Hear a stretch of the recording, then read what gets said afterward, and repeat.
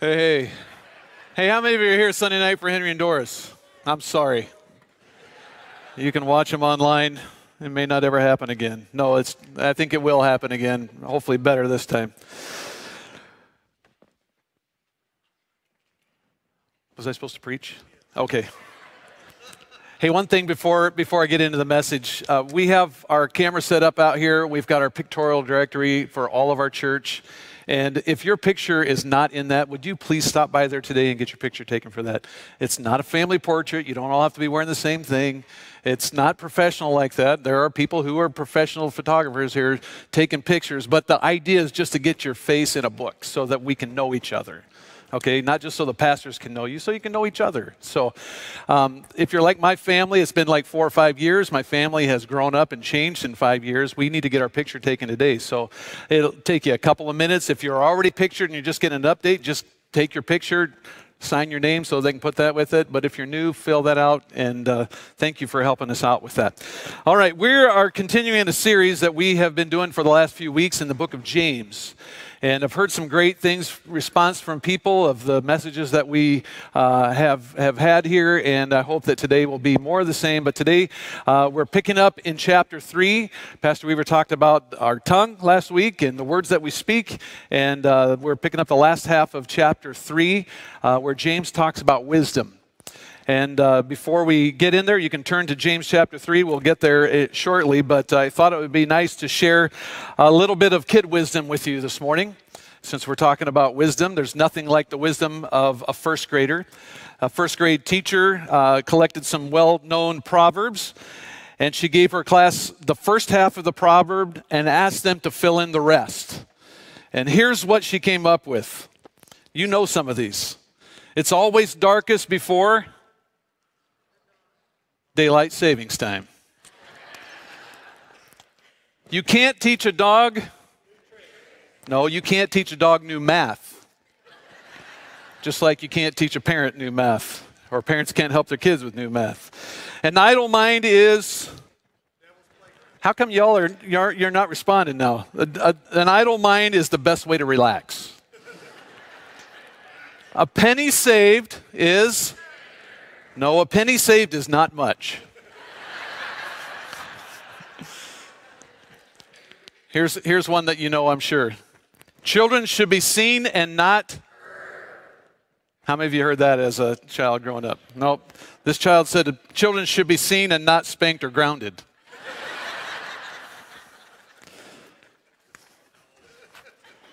No amens from that one, okay? As we talk about wisdom today, I think of all the knowledge that is abounding in our culture today and in our society, what we have at our disposal. We have more knowledge than at any time in history. And the former CEO of Google, Eric Schmidt, left that post in 2011, but there's a statement that he made in 2010. And in 2010, the estimation was this, that every 2 days, we create as much information as we had created from the beginning of time till 2003. So from the dawn of creation until 2003, we had X amount of information. Now every 2 days, and this has been nearly 7 years ago, we're creating that much information in 2 days. There is a graphic up here that I want you to look at, and it's titled Data Never Sleeps. And this is a graphic from 2014. You probably can't read this too well, but I'll read a couple of things for you. 2014, which is now almost 3 years ago, but it's some statistics about data and information that's out there. What happens every minute through the internet? Every minute, Google receives 4 million search queries. This was in 2014. In 2012, that number was 2 million. So from 2012 to 2014, it doubled. I have no idea what it would be today, but 4 million search queries from Google every minute. Every minute, email users send 204 million emails. 204 million messages sent every minute. YouTube users upload 72 hours of new video every minute. So you take all the new videos that are being uploaded to YouTube every minute, 72 hours worth. Pandora listeners listen to 61,141 hours of music every minute. Amazon makes $83,000 of sales every minute online. There's some amazing statistics of what's going on and the information that's out there. Data never sleeps. Since the internet, we have more information at our fingertips than we could possibly process. So our world is not lacking in knowledge or information or education. But listen, knowledge and information are not the same as wisdom. We have a lot of knowledge, we have a lot of information, but knowledge alone is not enough. How many of you know a lot of things? So you guys are just afraid to raise your hand, but Pastor Weaver, I want to just share with you because there's so much information out there, and my eyes were just enlightened with some of the things that I learned about knowledge, and I'm going to increase your knowledge a little bit today. You know that the 5 most common stolen items from a drugstore: batteries, cosmetics, film, sunglasses, and Preparation H. 5 most common stolen things from a drugstore. How many of you, see, you'll remember this, right? Don't go steal Preparation H, please. Pastor Weaver will buy you some. We'll take a $1 blessing for you. Do you know that bees have 5 eyes? How many of you knew that? They have 2 in front and 3 on top of their head. I never knew that, but now you do. Did you know that a giraffe can clean its ear with its tongue? It's a true story. A giraffe's tongue is from 20 to 22 inches long. So not only can he clean his ear, you imagine he can clean his nose too. How many of you knew that the human eye never grows? So from the time you're born, your eyeball stays the same. Yet your nose and your ear never stops growing throughout your life. Interesting fact. How many of you feel enlightened? Okay, I got more for you.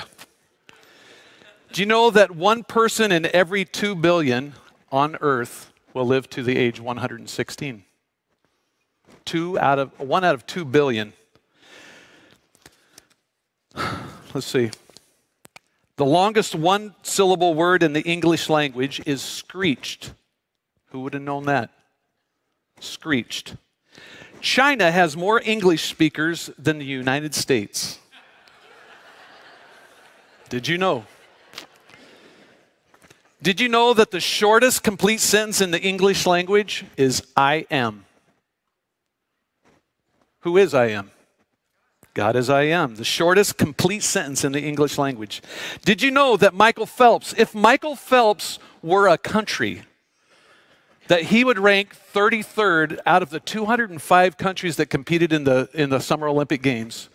He would be number 33 on the list of countries for gold medals. Yes. He has more gold medals than the nation of Egypt. He has more gold medals than India. He has more gold medals than Argentina. He has more gold medals than the nation of Mexico combined over all their history. He's only 1 short of the country of Brazil. Brazil has 1 more gold medal than Michael Phelps. They have 200 million people living in their country. Interesting thing. Did you know? Did you know that if Barbie were life-size, her measurements would be 39, 23, 33. She would stand 7 feet, 2 inches tall, and she would have a neck twice the size, twice the length of a normal human being. Did you know that February 1865 is the only month in recorded history without a full moon? Did you know? February 1865, it's going to come up somewhere. You're going to remember that. Did you know that the name of all the continents on Earth begin and end with the same letter? How many of you knew that? See? It was worth you coming to church today. You're saying, you're counting, okay, America, Europe. It works. You know that typewriter is the longest word that can be made using the letters of only one row of the keyboard. Typewriter, the longest word that you can make. Did you know that rubber bands last longer in the refrigerator? Someone in the early service said, "Yep, I know that." How many of you got rubber bands at home? Get one of those little baggies, put them in the drawer with your crisper drawer, and you'll keep your rubber bands much longer. Did you know that there are 293 ways to make change for $1? 293 different combinations. Who would have known? Do you want more? No. We'll have a session later. This is all on the internet. You don't even have to look hard to find it. There's so much information out there.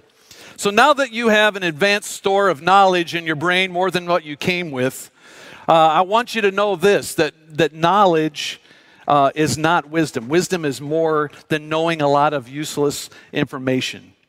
You see, we have a tendency to equate knowledge or wisdom with intelligence or with degrees. But knowledge is simply the accumulation of facts. Wisdom is having moral insight with understanding and practical application. It's applying the knowledge, or it's applying the experience or the good judgment that we gain in life. Wisdom is measured not by the degrees we've acquired, but by the deeds we have accomplished. And again, we can learn a lot of wisdom from people who haven't lived that long. Patrick, age 10. Now listen, we can learn wisdom from people who are really uneducated. Patrick, who is 10 years old, said, "Never trust a dog to watch your food." How many of you know that's wisdom? Yeah. Michael, age 14, this is the wisdom he's given. When your dad is mad at you and asks, "Do I look stupid?" don't answer him. Randy, age 9, says, "Stay away from prunes." I wonder what life experience taught him that wisdom. Lauren, age 9, said, "Felt markers are not good to use as lipstick. Neither is fingernail polish." Joel, 10 years old, says, "Don't pick on your sister when she's holding a baseball bat."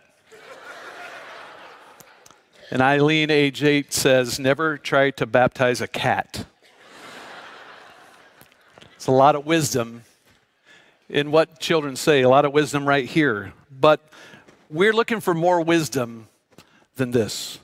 We've been working our way through the book of James the past few weeks, and James has been making this point throughout the entire letter. He says this: our actions will ultimately tell the world if we are or we're not a true believer in Jesus Christ. It's our actions. It's a giveaway.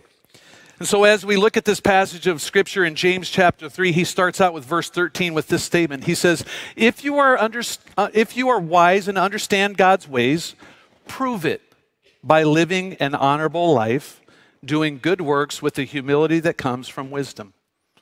So if you're wise and if you understand what God's ways or God's will, then prove it by how you live. He's always saying there's got to be proof. Henry would say the proof is in the pudding. It's just there. Everybody can see. It should be out there for everyone to see. Our lifestyle is the leading indicator of the level and source of our wisdom. It comes back to our life. In order for God's purpose to be worked out in our lives, we need wisdom. And so James says at the beginning of the book, he said, if you lack wisdom, ask for it. James chapter 1, verse 5, if any of you lack wisdom, you should ask God, who gives generously to all without finding fault, and it will be given you. So if you lack wisdom in your life, just simply ask. And God, he'll give it to you. No one wants to be seen as foolish or unwise. We want people to perceive us as intelligent, people who are in the know. And that's a good goal for us. It's actually a spiritual goal. Solomon, the writer of Proverbs, says in chapter 2, verse 1, Proverbs 2, verse 1, "My child, listen to what I say and treasure my commands. Tune your ears to wisdom and concentrate on understanding. Cry out for insight and ask for understanding. Search for them as you would for silver. Seek them like hidden treasures. Then you will understand what it means to fear the Lord and you will gain knowledge of God, for the Lord grants wisdom. If we need wisdom, where do we go? God. Just ask. Seek for wisdom. You seek for wisdom like the greatest treasure that you can imagine. He also said in Proverbs 1 verse 7, fear of the Lord is the foundation of true knowledge, but fools despise wisdom and discipline. The psalmist writes in Psalm 111:10, fear of the Lord is the foundation of true wisdom. All who obey his commandments will grow in wisdom. Ask God for it, obey his commands, and guess what? Somehow we become wise. James is talking about different kinds of wisdom here, and we'll get into it in just a moment. But General Omar Bradley from World War II era said this: we live in a world, so this was a statement back in the 1940s. We live in a world of nuclear giants and ethical infants. In a world that has achieved brilliance without wisdom, power without conscience. We have solved the mystery of the atom and forgotten the lessons of the Sermon on the Mount. We know more about war than we know about peace. We know more about dying than we know about living. General Bradley realized and understood that there is a vast difference between wisdom and knowledge. Knowledge being the accumulation of facts. Wisdom, what do we do with what we know? So James chapter 3, if you're there, say, I'm there. If you're not there, you're looking on the screen and follow along. James chapter 3, he talks about two kinds of wisdom starting in verse 13. Who is wise and understanding among you? Let them show it by their good life, by deeds done in the humility that comes from wisdom. But if you harbor bitter envy and selfish ambition in your hearts, do not boast about it or deny the truth. Such wisdom, notice wisdom has quotes around it, such wisdom does not come from heaven, but it's earthly, unspiritual, demonic. For where you have envy and selfish ambition, there you find disorder and every evil practice. But the wisdom that comes from heaven is first of all pure, then peace-loving, considerate, submissive, full of mercy and good fruit, impartial and sincere. Peacemakers who sow in peace reap a harvest of righteousness. So the real question that we ask here is, how do we put this true wisdom into practice in our daily life?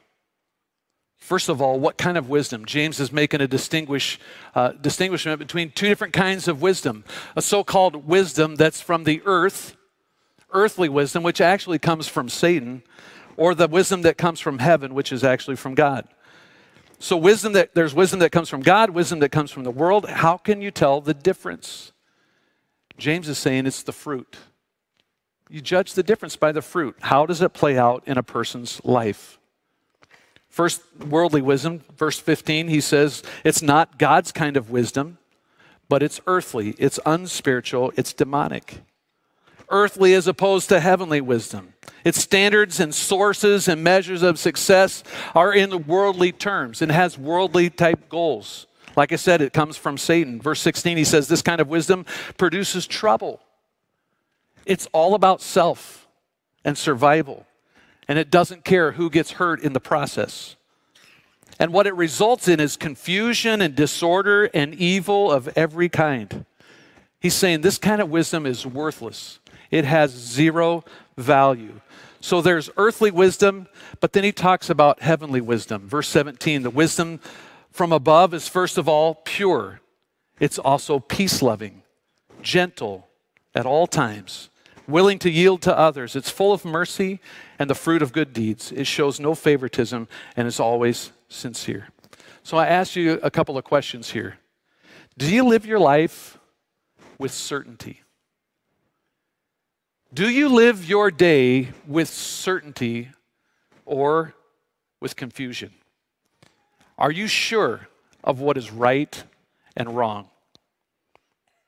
Instead of black and white, does everything seem gray? Maybe the line of distinction seems a little bit blurred.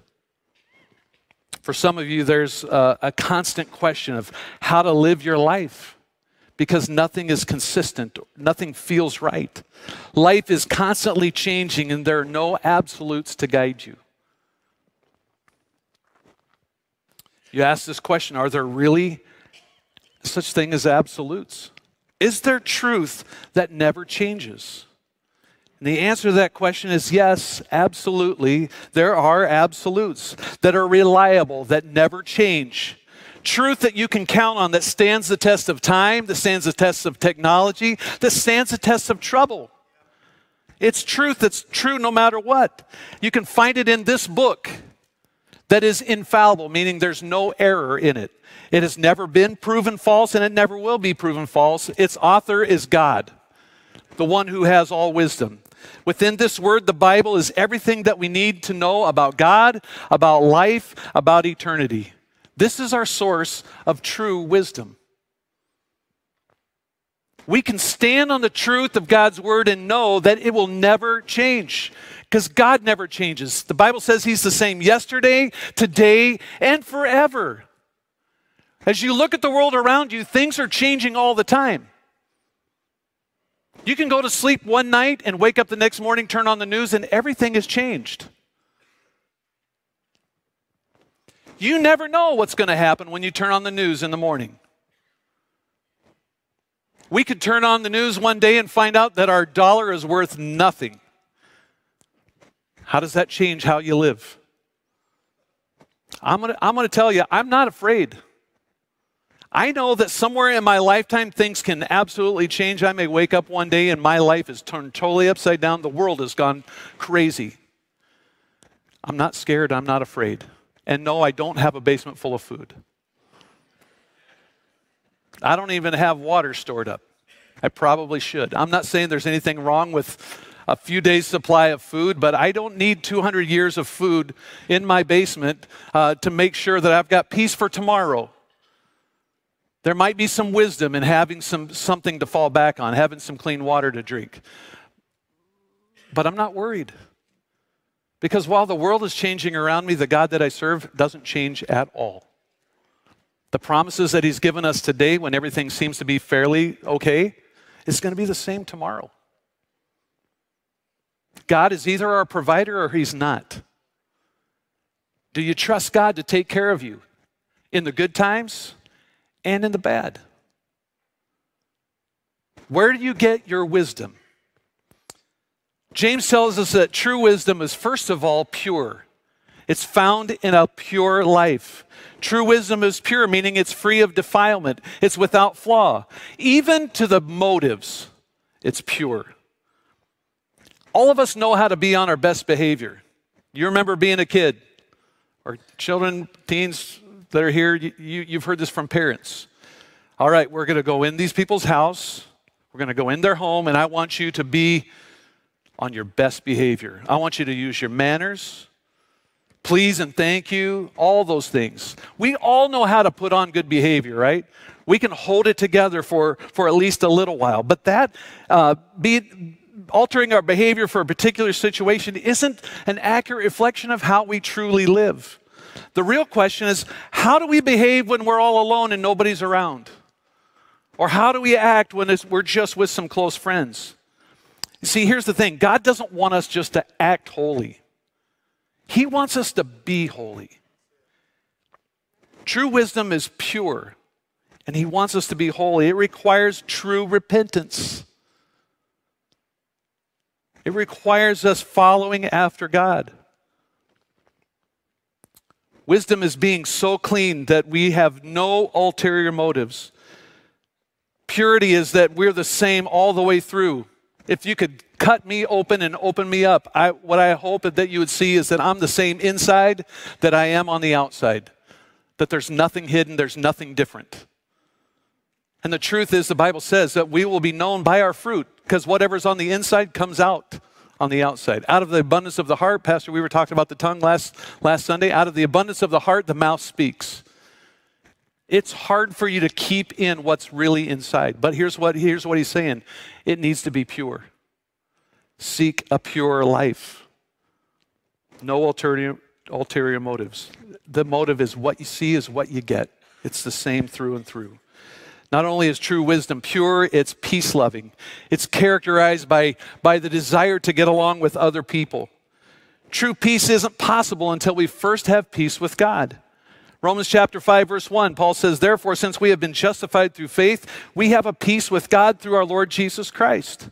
Romans 12:18 says, do all that you can to live in peace with everyone. So once we have established peace with God, we need to pursue peace with one another. If we're going to experience peace, we have to pursue it. Peace just doesn't wander along and just find you accidentally. We have to be intentional. We have to avoid arguing. We have to refuse to participate in that stuff. You know, it's very difficult to have an argument when one person refuses to argue. Hard to have an argument by yourself. Let's just avoid arguing. How do we do that? We got to trust God. Make peace your goal. James says the fruit of righteousness is sown in peace by those who make peace. If you find yourself always fighting with people, it should tell you that there's something that's not right in you. If you're angry, if you're hostile, I'm going to tell you that's not inspired by God. Real wisdom is characterized by the desire to get along with others. So true wisdom is pure, it's peace-loving, and third, he says true wisdom is gentle. It's considerate of others. It extends to others the kind consideration that we would like to receive ourselves. It's the do unto others as you'd have them to do unto you. If you want people to be kind to you, be kind. Treat other people the way you want them to treat you. Selfishness makes us inconsiderate of others. James says selfishness is earthly wisdom. It's thinking about yourself only. James says heavenly wisdom is considerate. When we consider others, we're looking outward, not inward. It's hard to think of others when we're only all the time thinking about ourselves. That's why it's important for us to not be selfish. One of the most effective ways to do this is to focus on other people. What are their needs and how can we help those people? The Bible says we're called to love one another. Romans chapter 12, verse 9 and 10. Don't just pretend to love others. Really love them. Hate what is wrong. Hold tightly to what is good. Love each other with genuine affection and take delight in honoring each other. That works great in a marriage relationship. That works great in a family. That works great in any relationship that you have. If we would take this goal of saying, I'm going to honor others. I'm going to think of them before I think about myself. I'm going to think about their good and I'm going to care for them and find out what they need and take care of their needs before I meet my own needs. How in the world could we go wrong in our marriages if we had a husband and a wife and they were just honoring one another and they were outdoing each other in showing honor? It's not a marriage that's in trouble if that's the focus that we take. But that should be all of our relationships.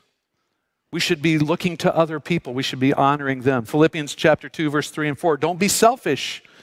Don't try to impress others. Be humble, thinking of others before yourselves. Don't look out only for your own interests. Take an interest in others too. We have wisdom that is pure, that's peace-loving, that's gentle, and that is willing to yield, that's submissive.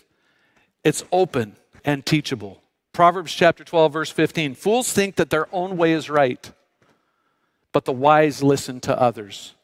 Abraham Lincoln, to please a certain politician, issued a command to transfer certain regiments.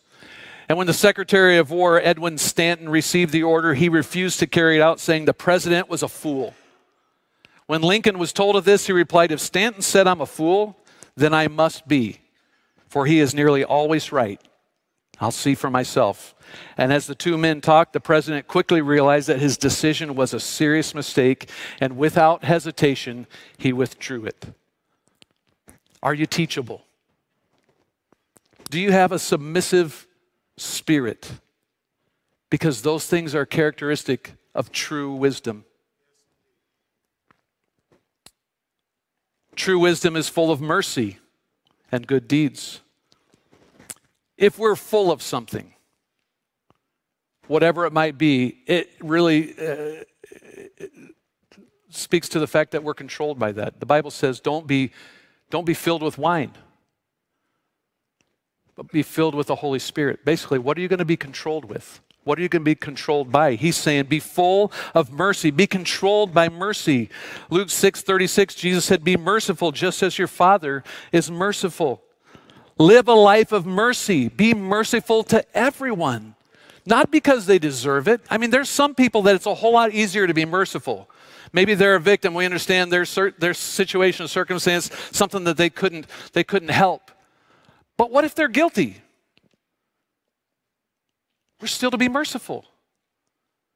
Think about the mercy that you received. I think of the story of the unmerciful servant who had received the forgiveness of an incredible debt, the debt that he never could ever come up with to pay.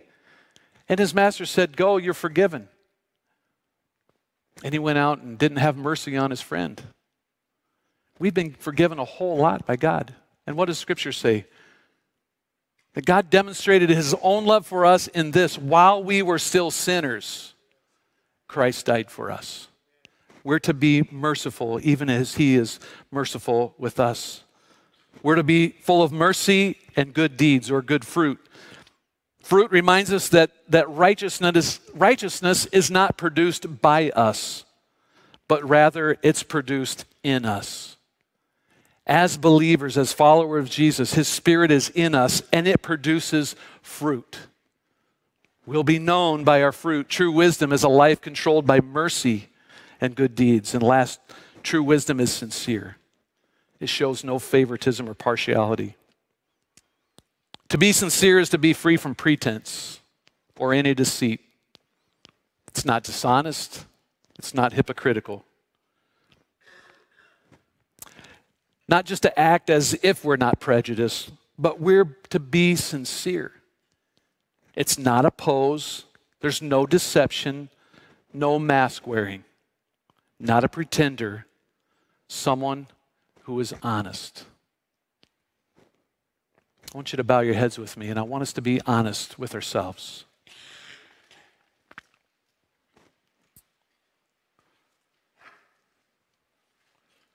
We sang a couple songs in our worship set this morning. One was, we started off by singing, "Do What You Want To." And in the lyric of that song it says, we surrender all to you. Lord, have your way in me.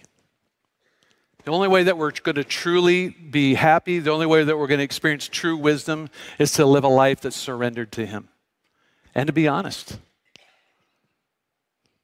So I want to ask you, with your heads bowed and your eyes closed this morning, to be sincere, to be honest with yourself, not pretending, no mask wearing. Take off the mask and let's examine our lives and let's let the Holy Spirit speak to us. Let's examine the fruit of our lives. That tells the story today. We're not a judge of somebody else and what's going on in their lives, but we can see the fruit in their lives. But I'm asking you not to look at somebody else, not to look at the person sitting on either side of you this morning, but to let the Holy Spirit look into your heart and into your life and be honest with him and with yourself and answer the question, what is the fruit of my life? What does it demonstrate? Am I living my life according to the world's standard of wisdom? Or am I daring to look to God this morning? And through every day of my life, I fix my eyes on him and I listen to him. And I'm obedient to him, because wisdom comes when we're obedient to God's commands. And so I asked you this morning to listen to the Holy Spirit and respond. This morning, if you're not in a relationship with Jesus, if you're not following him with your life, if you've not invited him in to forgive you of your sins, it's the wisest decision that you can make. See, you're not here in this world for yourself. You have been created by God. He designed you with a purpose, and he has a plan for your life. And that plan included Jesus coming and dying for you. We took communion earlier to remember what he did. And it's just a matter of you saying yes to Jesus. I accept your forgiveness, because there's no way I can find forgiveness anywhere else. There's no amount of money on earth that I can pay to buy my way into heaven. The only way to heaven is Jesus. He said, I am the way, the truth, and the life. And this morning I implore you, if you're not in a relationship with Jesus, say yes to him, invite him in, ask him to forgive you. Or this morning, if you're just saying, look, I'm guilty of looking at the world around me and kind of following the conventional wisdom. I'm doing everything that the world tells me I should do to be successful. And you realize today the Holy Spirit is speaking to you saying, look, there is a different kind of wisdom. It's not the wisdom of this world. That's earthly wisdom, and it's actually demonic, and it comes from Satan. But honestly, this morning you can say, I'm looking to Jesus. I'm looking to God. This is what he said in Isaiah. My ways are higher than your ways. My thoughts are so much higher than your thoughts. As far as the heavens are above the earth, so are my ways and my thoughts higher than yours. You better believe that God knows things that we don't know and has wisdom that's beyond our ability. The only way we can get that is to look to him. So this morning, the Holy Spirit's speaking to you, and I ask you to respond.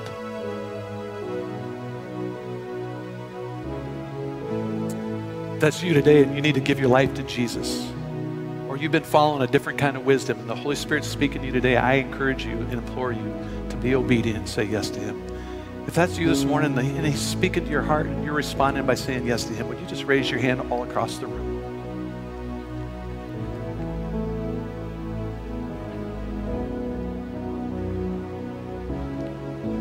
You're saying there's a different way to live, and I want to live the way God wants me to live.